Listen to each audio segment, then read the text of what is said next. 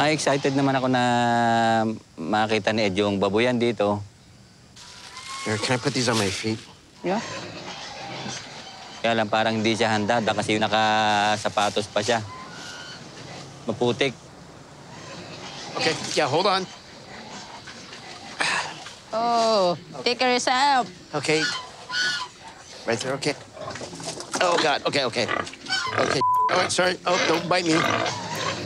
I think the baggies are making me more slipperier.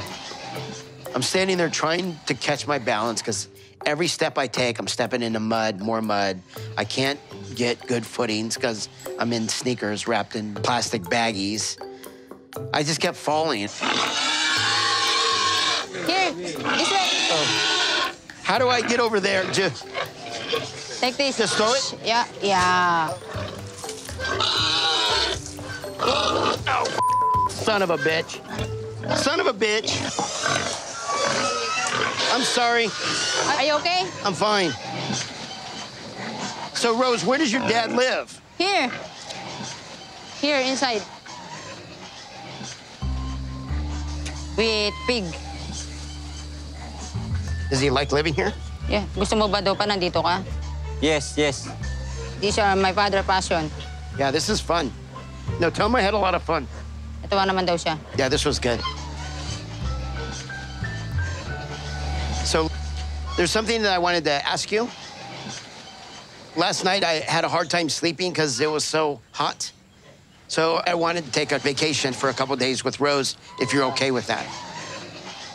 Pag gusto daw niya ng magbakasyon kami, I feel my dad is always protected in me.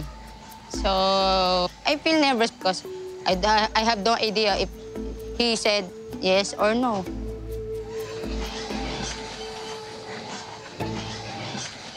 Okay lang, basta alagaan mo siya ng ano. Just, Maayos. I promise. Okay. I promise. Okay. Thank you. Thank you so much, okay? We'll see you again soon. Okay. I'm so glad we're going on this vacation away from our family and away from, like, this environment. Mag-ingat ka. tatawag ako sa'yo. Okay. So I can figure out a couple things for myself. Okay, bye-bye. Bye. Thank you.